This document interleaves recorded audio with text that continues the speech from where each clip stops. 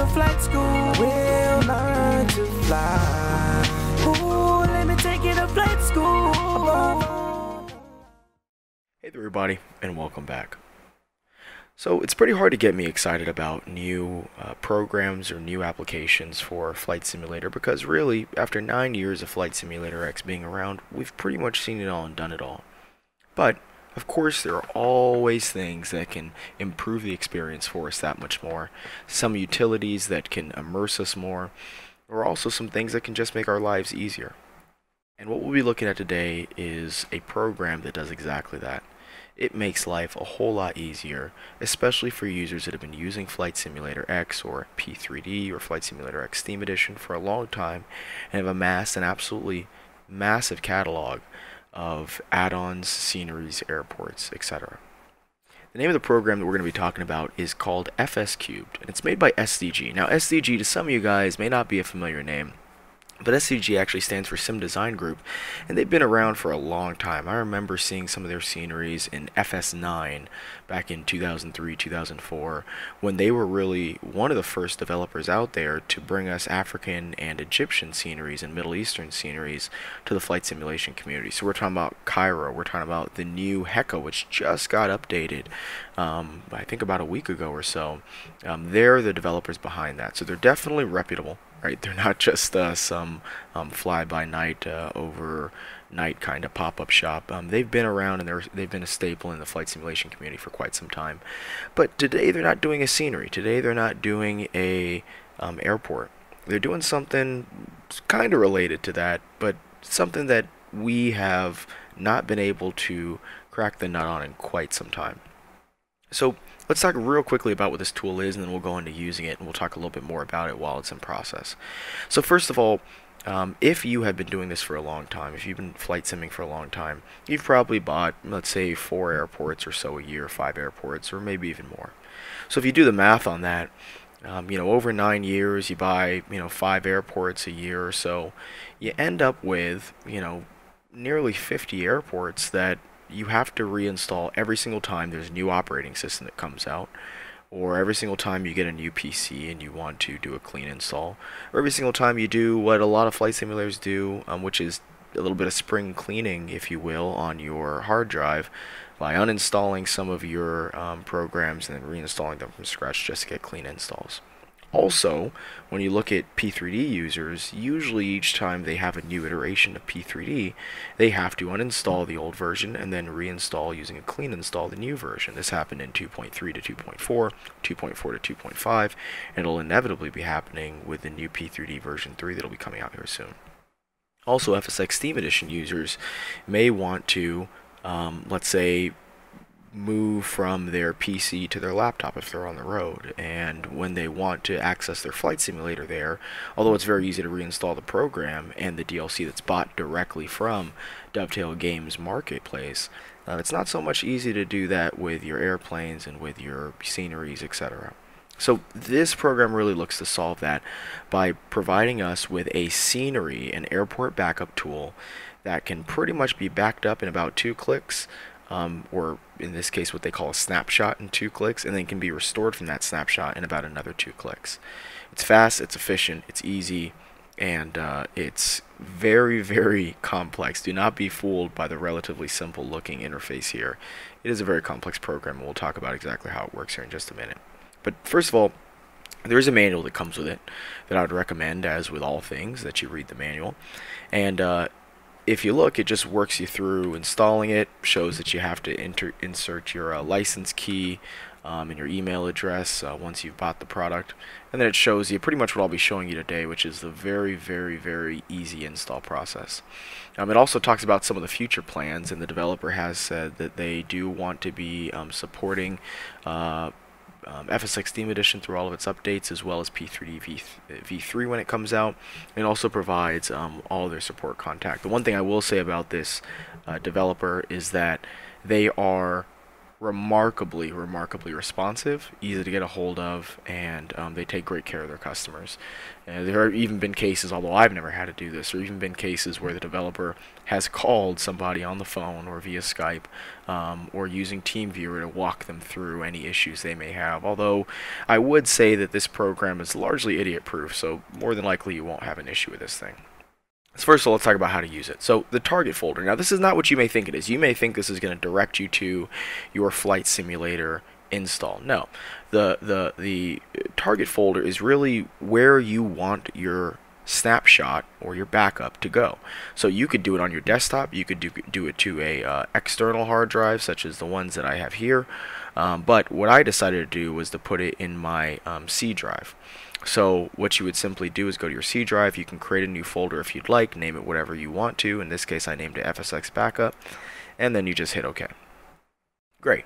Now all I have to do is hit Take Snapshot. So while this is running, let's take a moment to talk about how complex this thing really is. So what we're dealing with here is not just them copying over your add-on scenery folder and throwing it in there, because as a lot of users know, that would not help you with ORBX sceneries, that would not help you with Aerosoft sceneries, that would not help you with FlyTampa sceneries, because all of those sceneries typically use their own custom folders and their own custom paths when they're installing their scenery. So where they put their mesh, where they put their animations, their libraries, where they put their custom objects, they're scattered all throughout your hard drive and all throughout your FSX folder. That's for a couple of reasons. Number one, to ensure that that developer can organize their product on your system the way that they want to, but also for some anti-piracy reasons. So what this program essentially does is it takes a look at your scenery.cfg and it figures out what add-ons you have. Then what it does is it does a comprehensive sweep across all the different ways that developers can configure their add-ons, and it basically marks all the different places that your add-on scenery would be. So it'll say, hey, you know, there's a custom Aerosoft folder here that has assets for Manchester, or it'll say, okay, there's a custom ORBX folder here that has the animations for Palm Springs or for Sonoma, etc. And so it'll go through and it'll do all that. So I will say that because it has to go through and basically map out all of the directories across your computer, it does take a little bit longer to do a snapshot than it does to take a restore. Also, when it takes a snapshot, it takes all of that information. Then what it does is it grabs the files. Then once it grabs the files, it compresses them and compresses them into its own folder, or that snapshot folder, and then archives them and sets up its own paths so that when you're ready to restore, it knows exactly where to put everything. It can create the folders for you, and it can, you know, pretty much leave you in the same place that you left off when you uninstalled your old FSX to begin with. So it's really comprehensive. It's really complex. It has all kinds of algorithms, crawlers. It has its own compression techniques and the way that it archives and the way that it indexes things. I mean, it's a really comprehensive program that looks very simple on the surface. Now, once it does compress, right now it compresses at 50%. That's another reason it takes a little bit longer to back up than it does to actually restore. So because it's compressing at 50%, of course, those compression instructions take quite some time to go through. But in future iterations, as you'll see in the manual, SDG has said that they are working on different compression techniques to maybe give you a 20% compression or maybe even a 10% compression, which will give you a much larger file, but it'll make the snapshot process go that much faster if you have the hard drive real estate to spare. The one last thing I would say around hard drives is that when you do your snapshot, you can do your snapshot to your primary drive or to a backup drive if you'd like. But what I would recommend is that you do it on your primary drive, especially if your primary drive has solid state disks. And the reason for that is because when it's compressing and when it is restoring, it uses about 50% of your CPU. That means that there's a lot of throughput that's going through not only all the different buses on your actual PC, but also to your hard drive. And so an external hard drive or a old mechanical hard drive will probably make the process take that much longer. If you put it on an SSD, it'll go much faster. Now, of course, once you get the compressed file, you can go and throw that on an external hard drive and upload it to the cloud if you have enough cloud space. But when it comes time to create the file or to restore it, I would recommend doing it on your primary drive, especially if you have an SSD, to make that process go much, much faster. So, with that said, I do want to let everybody know what this works with and what it does not work with. Now, I've tested this for about the last 4 days. I've installed about 50 airports from about 7 different developers, and I think that it's a very, very short list of things you'll actually have compatibility issues with this program. First of all is ORBX Vector. So Vector does not back up its in its totality, I should say, while using this tool. Vector does require a new install. The other thing that I would say is FSDT airports. So FSDT airports, because they use the add-on manager and virtual AI's technology, which is not only something that helps with some custom animations and compatibility with GSX and all that stuff, but also it has a lot of anti-piracy features built into it. FSDT airports do not play nicely with this tool either. It's not that it breaks anything, but just that when you're done restoring your snapshot, you will have to reinstall your FSDT airports with the add-on manager. But everything else, FlyTampa, ORBX, FSDG, Aerosoft, everything else that I've tested with it works absolutely flawlessly. And when I talk about ORBX, I'm talking about all their products, the full fat regions, Northern California, Pacific Northwest, Alaska, Australia. I'm talking about their airports. I'm talking about their land class, so European land class and North American, or I should say, Canada and Alaska land class. I'm talking about FlyTampa and its libraries. So at YSSY, you'll see the little custom shark, you'll see the people flow, or whatever they call it, but they're animated people. You'll see all of that. At Aerosoft, you'll see the flying flags. You'll see, if there's any custom vehicle animations, you'll see that. At FSDG's NUC, you'll see the little custom autogen helicopter flying around. Everything else it works absolutely flawless with. Full fat regions, land class, photoreal scenery, airports with custom animations. All that is literally a 2-click reinstall. Instead of having to go through, put in CD keys, install libraries, do this, do that. You don't have to do any of it anymore.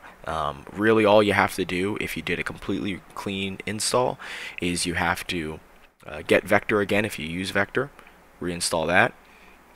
You do have to reinstall your FSDT airports because of their add-on manager, and everything else in terms of your scenery goes along with it.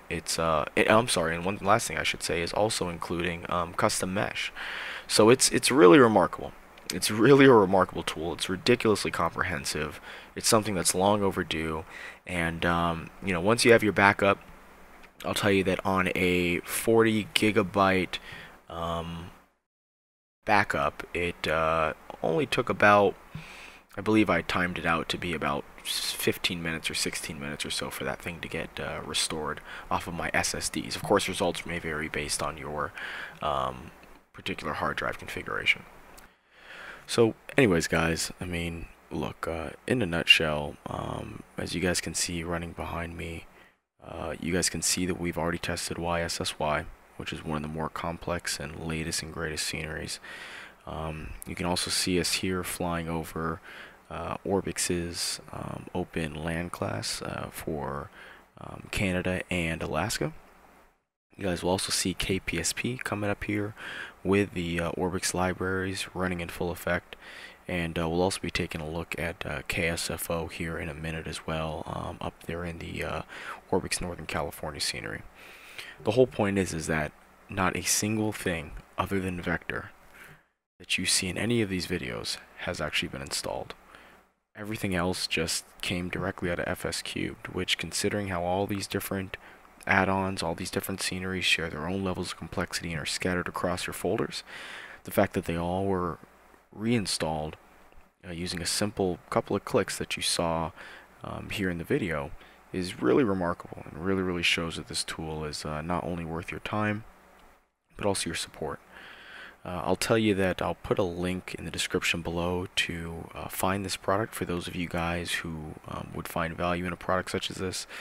I believe right now it's selling for somewhere around $11 US, I think 9 euros. So you know, it's a great steal, it's a great bargain, especially for those of you who are either going to be migrating to a new operating system, maybe migrating to a new sim, a new PC, a new hard drive, want to have your sceneries with you if you want to migrate over to your laptop for some mobile simming. I mean, you name it. If you have more than, I would say, 10 add-on airports, I would say that this is a great tool to have because of the utility and the ease of use that it has. I mean, it's in just a couple of clicks can back up, you know, nearly 75% of your FSX, of course, minus your like Rex textures and your airplanes. So anyways, going over to Sim Market, I would definitely recommend this as a buy. Like I said, there's very few products that I actually get excited about, and this is one of the ones that I do. Of course, if you guys have any questions, feel free to leave some comments down below, and I'd be happy to try to answer them to the best of my ability. But also, don't be afraid to ask the developer questions. You know, there are some developers that do a really great job of communicating with their clients. There's some like PMDG. There are some like you know, Dovetail Games, of course, and then you know, there are some that kind of suck. There are some that just send you over to forums and tell you to go kick rocks and figure it out on your own. But definitely SDG is one of the developers out there that really support their clients in every way, shape, and form. So feel free to reach out to them if you guys have any questions or concerns. So once again, pretty much backs up all of your scenery except for Vector. Everything else, every other airport that I've tested, other than of course FSDT because of their add-on manager, which who knows, I mean, SDG may soon be able to get around that, but for right now it does not work. But every other airport, every other scenery works like a charm. So anyways guys, hope this was helpful. Let me know if you guys want to continue to see more reviews as I run into some cool products such as this. Alright, well, everybody take care, and I'll talk to you soon.